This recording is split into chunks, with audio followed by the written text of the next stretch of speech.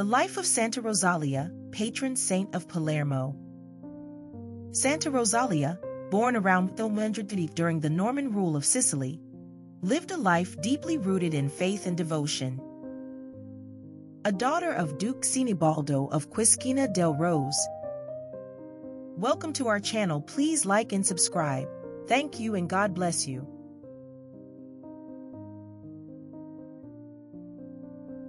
She grew up in the royal court of King Roger II in the Palazzo dei Normanni.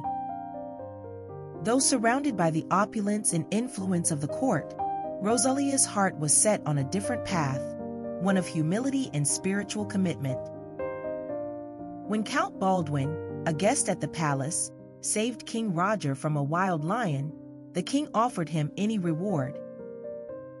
Baldwin, captivated by Rosalia's beauty, requested her hand in marriage, but Rosalia, unwavering in her devotion to God, refused.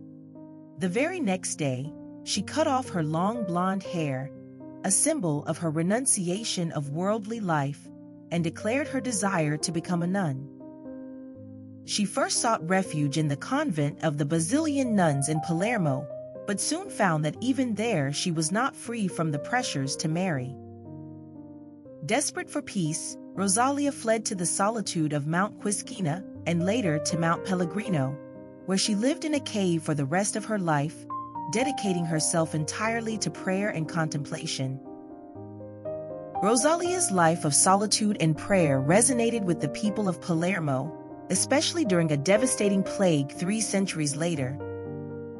Her intercession was believed to have saved the city, and she became its beloved patron saint. Her life echoes the words of Psalm 91:2.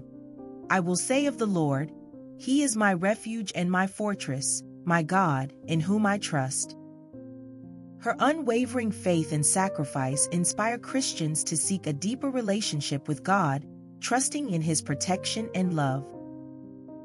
Saint Rosalia's life is a testament to the power of faith, the beauty of a life devoted to God, and the strength found in spiritual solitude. As St. Augustine once said, "You have made us for yourself, O Lord, and our hearts are restless until they rest in you." Rosalia found her peace not in the grandeur of the court, but in the quiet presence of God, a lesson that continues to inspire the faithful today. May God bless and answer us through the prayers of Saint Rosalia in Jesus' name. Amen.